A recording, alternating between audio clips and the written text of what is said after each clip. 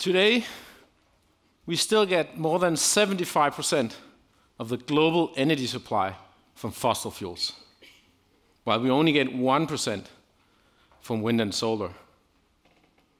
Now, we all know that we need to stop using these fossil fuels because they create pollution and CO2 problems. But how? How are we going to do that? In my country, we have been building wind power for more than 40 years now, essentially all my life. And we're still only able to supply a fraction of the country's total energy supply from wind. Fossil fuels also create other problems with wars and conflicts around the world. And that results in migration and refugees and hardship for a lot of people who didn't get a lot of benefit from those fossil fuels in the first place. But I believe that it's the responsibility of our generation to find a solution to this transition from fossil fuels to something else.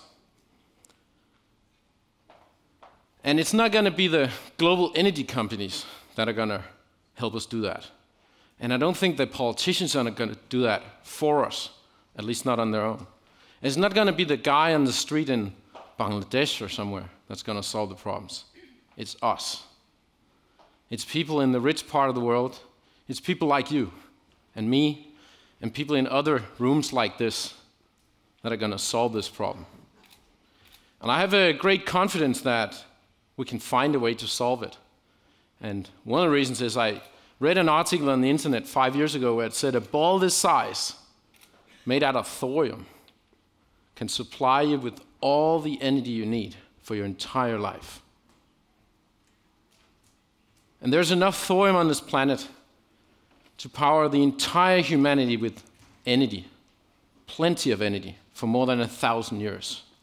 And then it said in that article that thorium costs next to nothing. And I had to admit, when I read that, I didn't believe it for 1 second. So I just put it away and I went on with my life. But I'm the kind of guy who reads a lot of tech news. And these stories about molten reactors and thorium energy kept on popping up in those tech news streams. And I read a few more of those and I was curious. And then I said to myself, hey, I'm an engineer. And engineers are supposed to go home and calculate if it's really true, all the things that we've been told in the media. So I did. And thorium is an element in the periodic table. It was easy to find all the numbers that I needed for my calculation on Wikipedia. And in less than 15 minutes, I was able to calculate and get the result. And it's true. I was stunned in a big way when I found out. It's really true. There's all the energy that I need for my entire life in this ball. Not just for electricity, but for everything. For heating my house and cooking my food. And for building roads and schools and houses and hospitals. And to manufacture all the products and goods that I need throughout my entire life. And transportation, everything. For 100 years in this ball. That fascinated me more than just a little bit. I thought, this is super cool. I want to get me one of those balls. So I went on the internet and I Googled, where can I buy one of these? But I couldn't. It turns out that thorium is slightly radioactive, so there are some rules and regulations. But more importantly, we're not using thorium anywhere in the industry today. That means there's no demand for thorium. That means there's no supply, and there's no market and no market price. But through that research, I did find out that it's true, that there's lots of thorium in this world for many thousand years. And when we mine for other materials that we need for high-tech products and electronics, we get lots of thorium out of the ground in those mining operations. But because there is no demand for it, the mining companies, they don't want to refine it, so they just put it back in the ground. But we have been using thorium a little bit in the past, and we know how to refine it, and it's actually an easy and very simple process, not very expensive. And that means that if we were to mine thorium at an industrial scale, then a ball this size would cost you less than $100. Ladies and gentlemen, that is less than $1 per year for your entire energy supply. Think about that next time you go to the gas station and fill up your car. Of course, I also thought about that, and it's like, this seems really great. So we have all this energy in this ball, but why are we not using it? What's the problem? What am I not being told? And then I found out, of course, it's because we need a machine to convert thorium into energy. And that machine is probably super duper difficult to make. It's probably something that the scientists have been spending billions of dollars and decades of research, and they have no idea how to make it work. But around that time, I'd also found out that there was a small group of scientists back in the 60s at Oak Ridge National Laboratory in Tennessee in the United States. And they had built a machine that they called a molten salt reactor. They had a very limited budget, and it took them a few years to build the machine. And then when they turned it on, it worked right away. And they ran it for 5 years. Woo! Now, that machine wasn't able to convert thorium into energy. But the scientists knew that if they could make this machine work, then they could build the next version, and the next version was highly likely able to work, and it would convert thorium into energy. But then the government at the time, and the president, this was Nixon at that time, he had promised some people in California that he wanted to create jobs over there. And that government, they didn't really understand this project of this new technology in Tennessee, so they decided to shut it down and spend some of those money in jobs in California. And then through some really unfortunate circumstances, this technology didn't get to the public's attention for almost 50 years. Until a guy called Kirk Sorensen heard about it, and then he started to dig into this. And he found out about it, and he started to publish some of these papers that the scientists had written in the 60s on the internet. And then people started to realize, holy cow, this is like the holy grail of energy production. And we've been sitting on top of it for all this time. And then word started to spread around the world, and people got involved, and that's of course also how I got involved. Now these molten salt reactors is really the key here. So I want to tell you a little bit more about them. First of all, it's a nuclear reactor. But it's very, very different from the old type of nuclear reactors that we have in old power plants today, old nuclear power plants. I want to just quickly go through how they are different. Well, first of all, the old power plants, they're of course really big buildings, and they take many years to build, and they're very expensive. I think you all know that. And then they rely on electrical systems and humans in control rooms with lots of dials and buttons to make sure that they run safely. And then finally, when we put uranium into them and burn that uranium, those old type of reactors are only capable of burning a few % of that fuel. So what we get out of the reactor we call spent nuclear fuel. And it's radioactive and needs to be stored safely for 100,000 years or more. And that has caused a lot of headache in those countries who rely on nuclear energy today. But let's try to compare that to molten salt reactors. Those reactors can be built really small, and they can be built on an assembly line, just like we build cars and airplanes. And when we do that, we can get the price to come down and the quality to go up over time. And once we get into volume production, these molten salt reactors can be built at a very, very different price point than old type of nuclear power. Very small price. And then with regards to the safety, molten salt reactors is known to be one of the safest reactor types that we know of. And I want to point out two things. There's one safety theme called walkaway safety, and it simply means that if all the human operators were to walk away from a reactor that is running, and we lose the control systems or the electricity, then these reactor types are still capable of shutting themselves down and come to a stop for using simple physical and mechanical properties and when they stop, they don't release any harmful materials to the surroundings. The other principle is called the Prime Minister safety. And it simply means that no matter how many stars you have on your shoulders, you will not be able to operate these reactors in a way where they become dangerous or unsafe. Even better, if somebody tries to fiddle with the reactor in ways that they shouldn't, then these reactors are capable of letting the world know about it before things get out of hand. But what really got me hooked is feature number 4, about the waste. Because these molten salt reactors are capable of burning all the fuel that we put into them. That means if I put this ball of thorium into that reactor and burn it, then what I get out is a ball the same size of waste, and a tiny fraction of that is radioactive. And it needs to be stored safely for 300 years. But we already know how to store something very safe for 300 years. So essentially, all the headaches have been cleared up.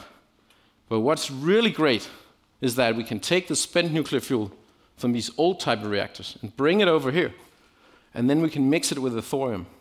And then we can burn it one more time and get additional energy out of it. But also really importantly, when we burn it the second time in the molten salt reactors, we reduce the number of years that the waste have to be stored, also to 300 years. So let me just... So when I heard about all of this, I decided, this is really great. Why are we not using it? And I decided I could not just sit around and wait for this to happen. I had to get involved. So I started to travel the world to go to conferences about thorium energy and molten salt reactors and build an international network of scientists and engineers that I could work with. And then here in Copenhagen, I was also able to meet with some really great scientists and engineers, and we formed a group, and eventually we decided to start a company together. And that company is called Copenhagen Atomics. And our dream or our vision in Copenhagen Atomics is we want to help bring this new energy source to market, bring this technology to market. And we want to do that through openness and through collaboration. We want to collaborate with people from other countries, scientists and engineers. And we have this long-term vision that we want to build these molten salt reactors inside a 40-foot shipping container on an assembly line. And then we want to ship them out into the world to where the waste is and help burn that waste out of existence. So those molten salt reactors should be configured as waste burners, and that's why we call it the Copenhagen Atomics waste burner. Now, let's step back and talk about, or rephrase what it is that I've told you here. First of all, there's this new type of fuel that we didn't realize, most of us, that it existed. And there's lots of it, and we can use that to replace fossil fuels.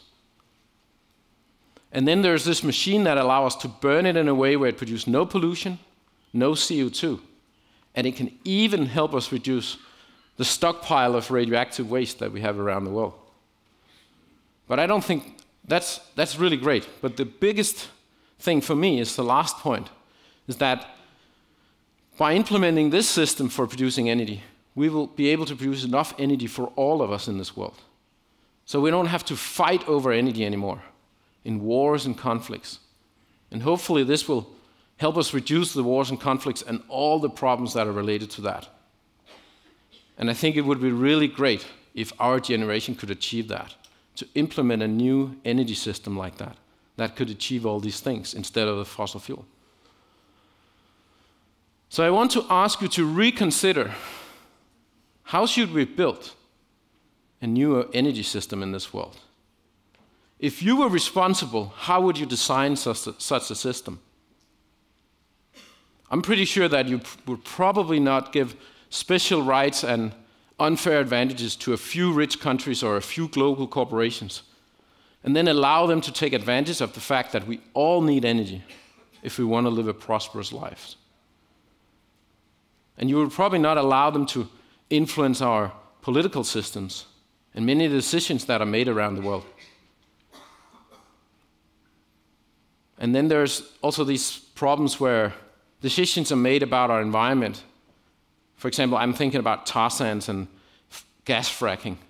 I mean, we've really become so hungry for fossil fuels that we're trying really hard to destroy the world around us. So I think it would be great if we could find ways to solve that by rethinking how we have the energy system. And finally, I want to take it to your home and think about, in your home you probably have running water and internet connection. Now, nobody owns the water in this world, and nobody owns the internet. But still, for a small monthly fee, usually a flat fee, you can get utility providers to provide those services to your home. And it's of great benefit to you. So what if nobody owned the thorium in this world, and nobody owned the technology to convert or to build these molten salt reactors? Then maybe, someday in the future, we could have an energy system where, for a small flat fee per month, you would be able to get all the energy you want into your house. You can use that in your 3D printer to print all kinds of products you need, and of course to heat your home and cook your food, but also to charge your electrical vehicle, whether it's a car or it's some kind of flying device. I think that's the kind of future that we should try to aspire to. But of course, now I told you all the great things about thorium energy. So why don't we have it already? And of course, that's because there's still some things that needs to be solved. There's a stack of people problems that has to be solved. And then there's a smaller stack of technical problems. But the really big problem is that they're really interconnected. And it's like the hen and the egg problem. You cannot solve one without having solved the other one first, and vice versa. So it makes it really difficult to get started. And nobody wants to be the first one to come in and invest if everyone else can just come later and get a free lunch. So there's some hurdles that we need to attack. And that's where we need you. I think it's going to be people like you, people in the rich part of the world, who should bring this forward. And how can you help? Well, the least thing you can do is to tell your colleagues and friends and family that this new energy system exists, that it's possible. Because before, as a society, before we know about this, we cannot have a debate about it.